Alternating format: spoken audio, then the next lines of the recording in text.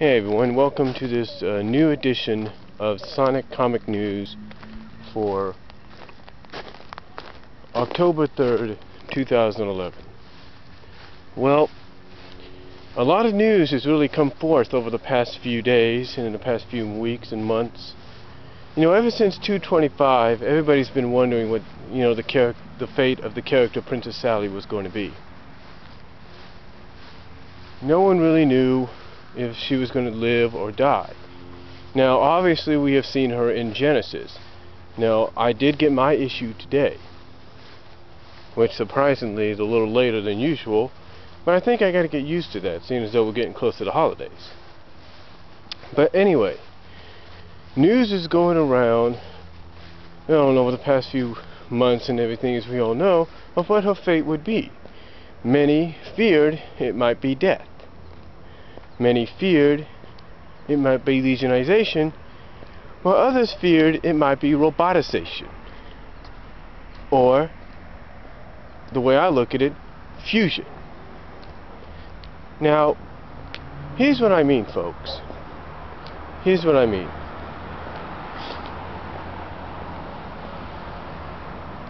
The news that has come out over this past few months, along with the cover previews, have really gotten people, longtime fans, whether they like the way the book is written or not, or whether they like the characters like Sally or not, has really put them in an uproar.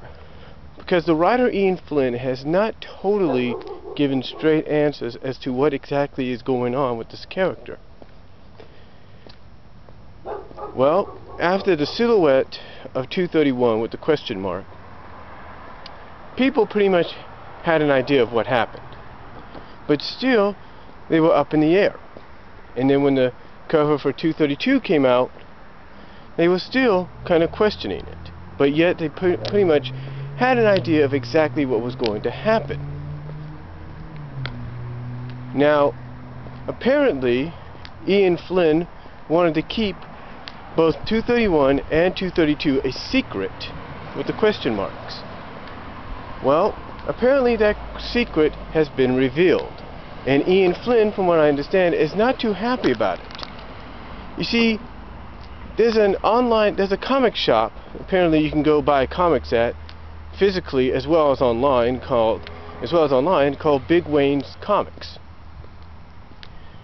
And apparently Big Wayne's Comics has revealed the cover for 232, the official cover.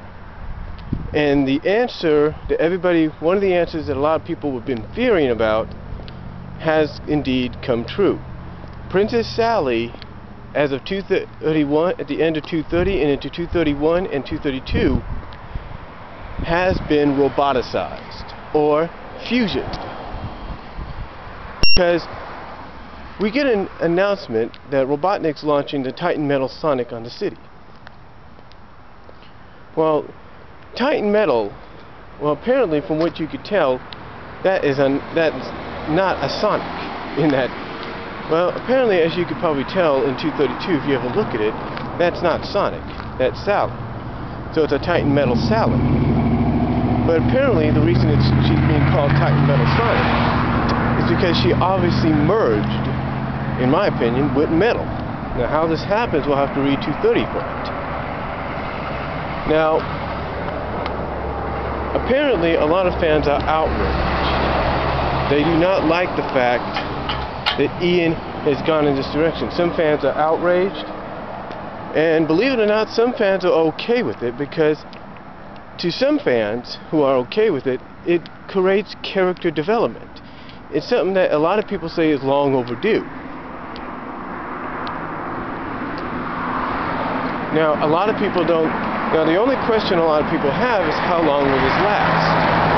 Because you can't just take a character like Sally Acorn, in the eyes of many, and do this to her and make it permanent. I mean, you could, but what good is it, right? What good is it in the eyes of some? Now, again, the question that they have is how long will it last? Me personally, I have mentioned this many times on various boards in long, detailed answers or responses to topics. My true answer is I believe it'll last perhaps 4 to 6 issues, 8 at least, or 8 to 10 issues at the most. Now, Ian has said the effects are supposed to last for about a year. Now, if that means from the time this has happened until next year, then yeah, it will last that long, but will it really last that long? Do we know? You see, that's the question a lot of people have. But apparently the news coming out of this is Ian Flynn is not too happy about the fact that 232 was revealed. But it's like I mentioned in one of those topics that I responded to, and I wasn't trying to be mean or sarcastic or anything like that. But what I said was, basically, does Ian take us long-time readers for idiots? I mean, I can understand, and no offense, I mean, I said in that topic, I can understand if he's doing this for the newer readers to jump in on, because they don't know what's going to happen. But does he really take us for fools? The long-time readers? I really don't know. But I can say this, folks.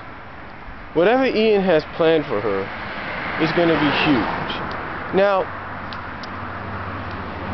Ian basically, before this all began, said things were about to change and that no one was off limits. Of course, this caused kind of some talk and controversy among the fans on all sides. Because the fans of on all sides basically were wondering, what does he mean by nobody's off limits? I mean, Sonic's a Sega character. Sonic's the main hero of the games. Amy is Sega game-wise and all that. They're wondering, what does he mean? Nothing's off limits. Well, apparently we now know what he means. Apparently what he means is nothing's off limits when it comes to the possibility of them going bad.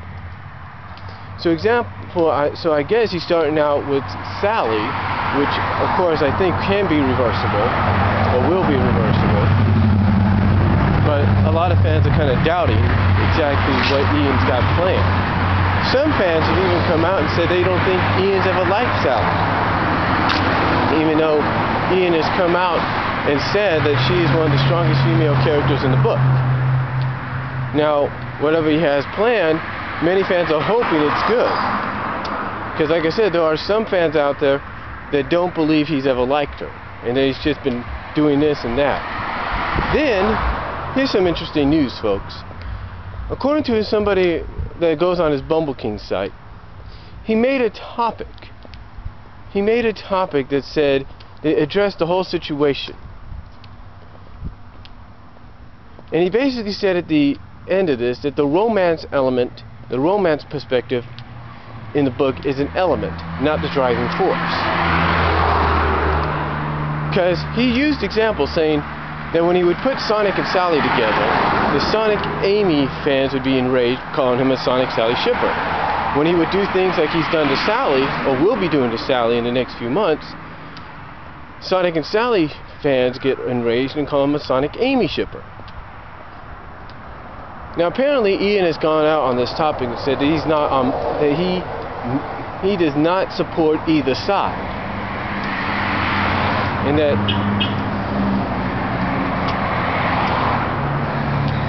he does not support either side, and he never has. But according to a fan who obviously saved something that Ian posted a long time ago before he joined the book,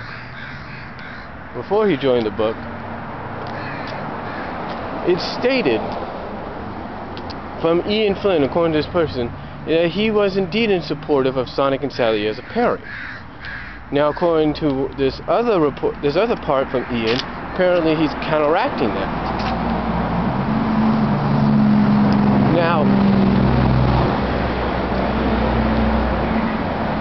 Now the thing is, which one's truer? Well, apparently Ian is saying one thing, but from a post a long time ago before he became the head writer, there's another. But then again, there is the news that when you become a head writer, you can't really show favoritism to anybody. even though some fans say he blatantly does.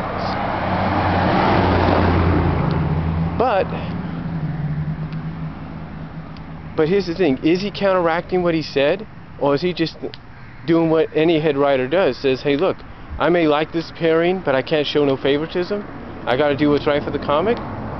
Perhaps he is, but we don't know that. And then here's the other news item, that has come out of this case. The other news item that has come out of this is the fact, the other news item that has come out of this is that on his own site, Ian Flynn has actually told the fans, who according to some sources are enraged by what he has done or will be doing, to take the whole Sally topic and her fate and put it in another topic area. Don't keep it in one area, keep it in a different area. He's basically said, I'm moving what you guys are talking about, your topic, into another area. I'm separating it from this topic and putting it in its own topic. Now, when he mentioned this, at the end of what he mentioned, he has this little nervous smiley face. Like, what kind of little, not smiley face, but nervous smile icon, if you will. Smiley icon. Basically indicating that he's nervous about something. Like maybe fans are catching on to what he's doing. But we don't know how long this will last. So the question is, we don't know how long this will last. Which of course brings me to one of my announcements here on Sonic Comic News, and I'll repeat this when I do my opinions.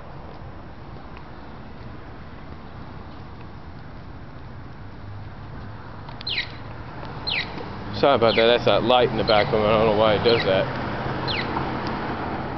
Anyway, here's my announcement. As you know, ever since I've been subscribing to the book, I've been doing a lot of constant video/audio reviews, or just audio reviews or whatever. Well, I've come up with a solution to that. Seeing as though everybody doesn't know exactly how long this is going to last, and this is supposedly supposed to be a very, very big deal, I have decided that after 2:30, maybe 2:31, but mostly after 2:30, that I will not do any more video reviews for a while. I'm not saying I'm quitting it, I'm just saying I'm putting it on hold until this whole thing settles down. What I mean by that is once we finally get a true answer as to if she'll be okay or not, whether she stays in this condition she's going to be in or not, only then will I start doing my reviews again. But until that time, I will not, after 2:30, maybe 2:31, not be doing any more video, audio reviews of the comic. Now, I'll still be doing my opinions, because the way I'll be doing it is I'll be reading up on the summaries people like Chaos Control 4 puts on the websites. So until that time, so I'm just letting you know ahead of time that either with 231, either starting with 231 or starting with 232, but it'll probably be more like 231, I will not be doing video reviews anymore. Well, not anymore, but I'll be putting my video reviews on hold, I should say, until the time is right. So, in other words, until the time presents itself when we know everything will be okay. I'll still be doing my opinions. I will let you know that. I'll still be doing my opinions. I just won't be doing any reviews. And why is that? Because when I get my issues in the mail, I won't be opening them at all. In fact, I'll just be putting them in with the rest of my collection. And just like my video reviews, I will not open them up until we find out whether this thing's going to settle down sooner than we think or not. Now, what does that mean? Well, that means possibly for 4 to 6 months I won't be doing video reviews, maybe up to a year. But if I feel like doing a video review, I may do it if, let's say, I start subscribing to Sonic Universe. Which brings us to another point that I want to make. Another point I want to make, folks. Obviously, we know what the next story arc in Sonic Universe is going to be. Now here's the thing that's always been a problem with this when it co-enacts or crosses over with the main title. Here's the main problem with it, folks. Here's the main problem.